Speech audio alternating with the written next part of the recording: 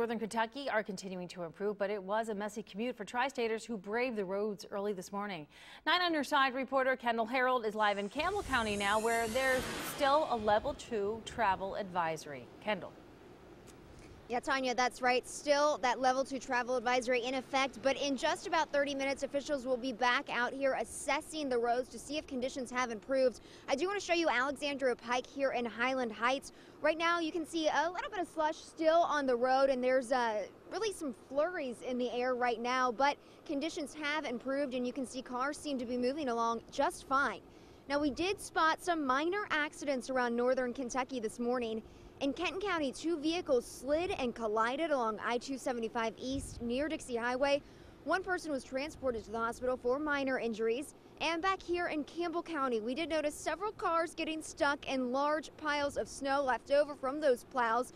Now watch here as a police officer. He helps a resident push that Volkswagen out of the snow. Now back onto Alexandria Pike, police officers have been escorting those plow truck after plow truck just up and down Alexandria Pike, working to clear the busy road. But again, we are still under that level 2 travel advisory here in Campbell County. That means you should really only be out on the roads if it is absolutely necessary. Kendall, 9 on Your Side, live in Campbell County. Did you